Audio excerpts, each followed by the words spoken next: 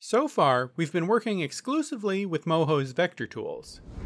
But in this video, we're going to look at Moho's Bitmap drawing tools, which let you make drawings and paintings that look closer to natural media. Now, to get access to the Bitmap drawing tools, we need to be working on an image layer. So let's create one.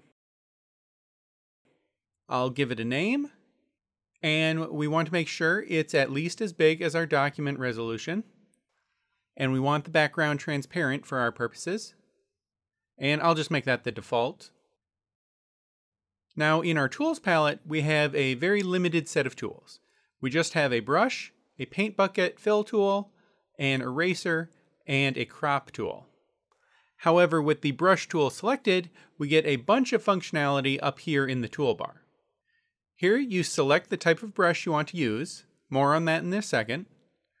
Then you control the size of the brush here, and you can pick the color here. Note that you can't use the style palette to set the color of a bitmap brush. To get a bitmap color picker, you need to go to Window, Bitmap Color, and then we can make sure it's docked as well.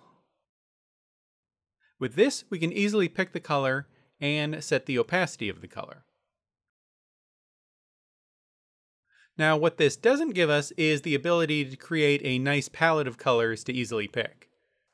So what you might want to do is make another image layer and import a separate image you prepared with your palette of colors on it.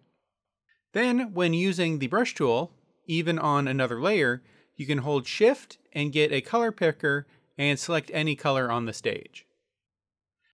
And to change how your colors interact, you can use the Blend Modes drop down here.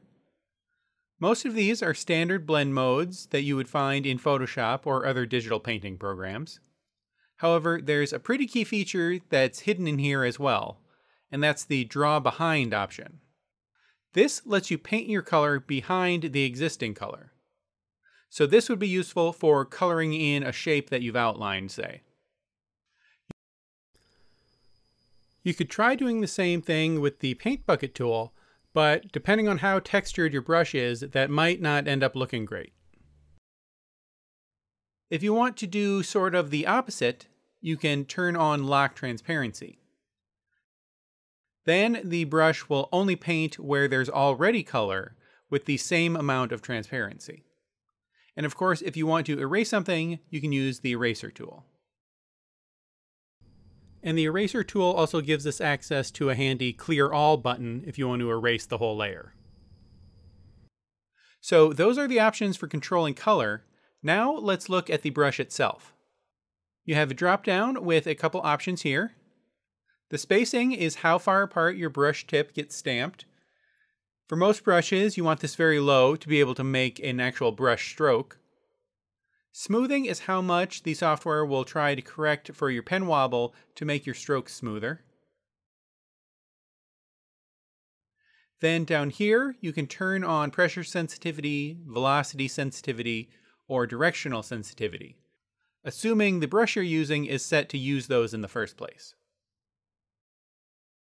Now this drop down here is where the real possibilities of the bitmap brush become apparent. By default, we have a bunch of different preset brushes with a variety of different textures and nuances, organized into categories. Brushes like these let you create more natural-looking painterly effects than you can get with vector tools. To dig into the settings for a brush, click this gear icon up here. This shows you the stamp, which is the head of the brush, and the texture, which creates the paper-like texture within the brushstroke. And down here, we have settings for how the brush should react to your tablet stylus. It can react to the pressure, the velocity, the direction, and under general settings, we have the spacing and the default blend mode. Of course, on this preset brush, we can't actually change that, so let's set up a custom brush. The easiest way to do that is to just duplicate an existing brush with the Duplicate button. Then I can change the name here and choose a category to put it in. If I want, I can create a custom category over here and then put the brush in there. Now I can change whatever I want. Say I want to use a different image for the stamp. I can click Change, and then browse for a new image to use as the stamp. Then we can change the texture too, or just get rid of the texture altogether. Then for all these settings, you can set them to either linear, exponential, or logarithmic. The preview will show you the effect that will have. The left end is lowest pen pressure, and the right is highest pen pressure. Then when you click Save, that brush will show up in your custom content folder in Bitmap brushes as a .moho brush file. Now, just to finish out our look at the Bitmap tools, we have the Crop tool. This is good for cases where a particular layer only contains one element of a scene. You can crop down the image to just the size of the content instead of having it take up the whole stage. Okay, so that's it for the Bitmap tools. Now, let's try these out and do some frame-by-frame animation. We'll do that in the next video. I'll see you there.